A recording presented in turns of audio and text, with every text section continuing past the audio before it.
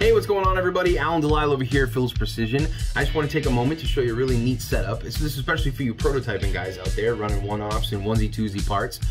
Pairing your Spanner-Vise with the Indexable Plate gives inspectors the freedom to take advantage of all of the versatility of the Spanner-Vise, but then get it up onto the machine either facing the X-axis or the Y-axis, whatever that part requires, nice and quick. You can set it up, switch it all around, and then get your inspection data back to the shop floor in a jiffy.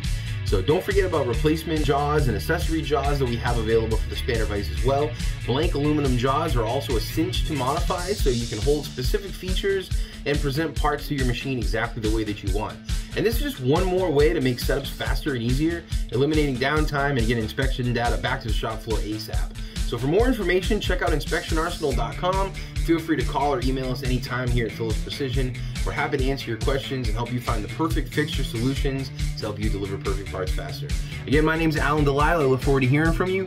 You have a great day, and I'll talk to you real soon.